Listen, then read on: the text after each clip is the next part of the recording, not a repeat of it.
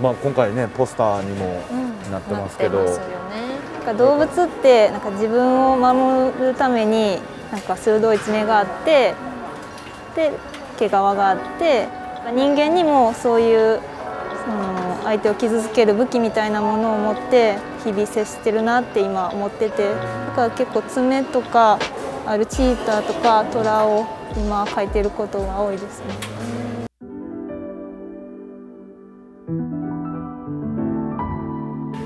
ピックアップアーティスト in 京都です。はい、今回ご紹介させていただくアーティストは高瀬栞菜さんです。よ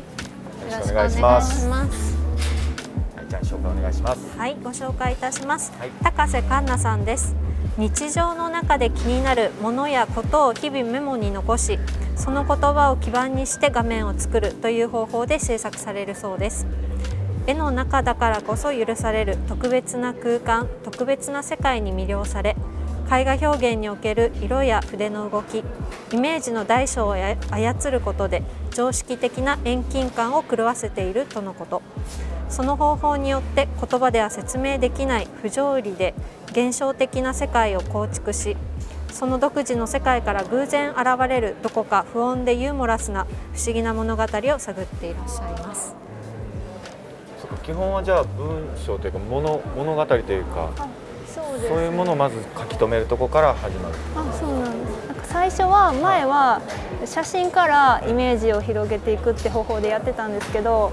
大学院で入ったゼミで週1でエッセイを書かないといけないっていう課題が、エッセイ論文とかじゃなくてエッセイを書かないといけないってなって、で文字を書くのがすごい苦手だったんですけど、で週1ってなったらネタもなかなかずっと考えとかないとね。そうなんです。でそれをきっかけにメモ、短い文章でそういう気になることをメモする習慣ができて、そこから絵も文字から書くようになりました。それはこの登場人物たちだったりシチュエーションがこれからまた変わっていくのかもしれないですけど、今のところ結構ある共通したシチュエーションとキャラクターだったりするじゃないですか。はい、ここを選ばれてるなんか感覚っていうのはどこから来るものなんですか。なんか割と尖った爪とか、毛がある動物とかを今は描いてるんですけど、なんかそれは動物ってなんか自分を守るためになんか鋭い爪があって、で毛皮があって、時に傷つけるためにそういうものを持ってるんですけど、なんか人間にもそういう目に見えないなんか相手から自分を守るものとか、相手を傷つける武器みたいなものを持って日々接してるなって今思ってて、だから結構爪とかあるチーターとかトラを今描いてることが多いですね。あとはもう絡まり合ってることも多いですよね。そうですね。なんか人と接してる時に感じることが結構あるので、2匹とか3匹が。そっか、じゃあこれは全然違う物語がこの中には組み込まれてるってことですね。そうですね。なんか割とマイナスなことが多いんですけど、ネガティブな感じの、なんかすごいありきたりな悲しいこととか、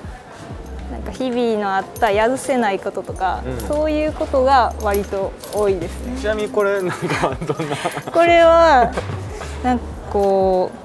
友達とかに会った時に、なんかその友達が SNS とかですごいもうしんどいとか辛いとか言ってるけど、会ってみたら割と元気やったりして、なんかそういうのって自分でなんか自分の中で自分を再生してなんか元気になっていってるんやと思って、これはお誕生